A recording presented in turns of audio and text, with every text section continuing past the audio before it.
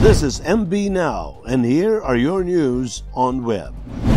President Rodrigo Roa Duterte has ordered authorities to run after people behind the reported sale of coronavirus vaccines in the country. Duterte issued a directive to vaccine czar Carlito Galvez Jr. during the Talk to the People last night, August 17. The coronavirus vaccines currently available in the country are so far given emergency use authorization, which does not call for commercial sale and distribution. Galvez promised to continue to coordinate with the police and military in the crackdown on the illegal sale of COVID-19 vaccines. Meanwhile, President Duterte renewed his call for Filipinos to get their COVID-19 jobs, saying that the coronavirus might be there to stay for years. The president urged Filipinos to continue wearing masks and having limited social contacts.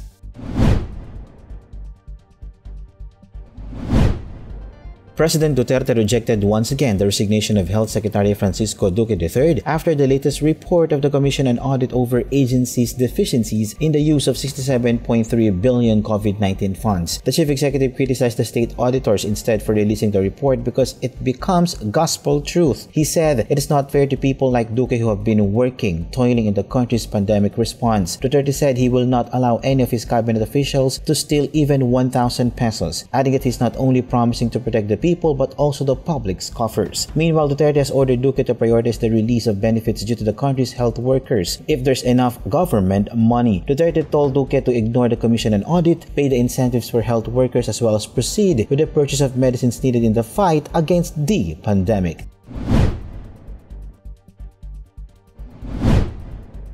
The warm winds coming from the Pacific Ocean will be the dominant weather system across the country, Pag-asa said this morning, August 17. Cloud skies with scattered rain showers and thunderstorms may prevail over Visayas, Caraga, Northern Mindanao and Zamboanga Peninsula in the next 24 hours. Meanwhile, Metro Manila and the rest of Luzon and Mindanao will have partly cloudy to cloudy conditions in the morning with chances of rain showers in the afternoon or evening.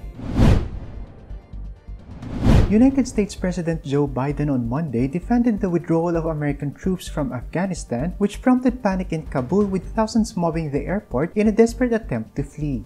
The US ensured the safe evacuation of embassy staff as well as Afghans who work as interpreters or in other support roles. Other governments including France, Germany, and Australia also organized chartered flights.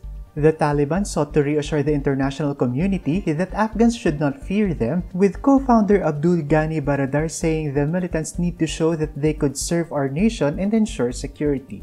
Biden issued a stern warning to the insurgents, saying any threats to US interests would be met with a devastating military response. China was the first major nation to flag support for the Taliban, stating it was ready for friendly relations. Both Russia and Iran also made diplomatic overtures.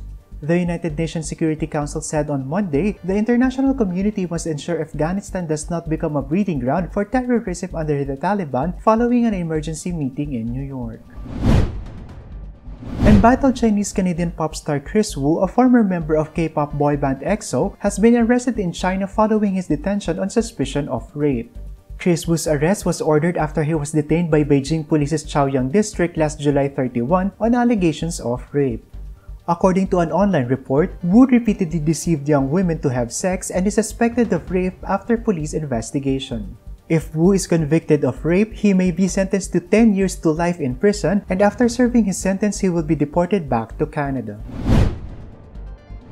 The Bureau of Internal Revenue has issued a memorandum dated August 16 with the subject taxation of any income received by social media influencers. This after the BIR received reports that there are social media influencers that are not registered with the BIR and are not paying their income taxes despite earning huge income from the different social media platforms. The social media influencers are advised to voluntarily and truthfully declare their income and pay their corresponding taxes without waiting for a formal investigation by the BIR and to avoid being liable for tax evasion.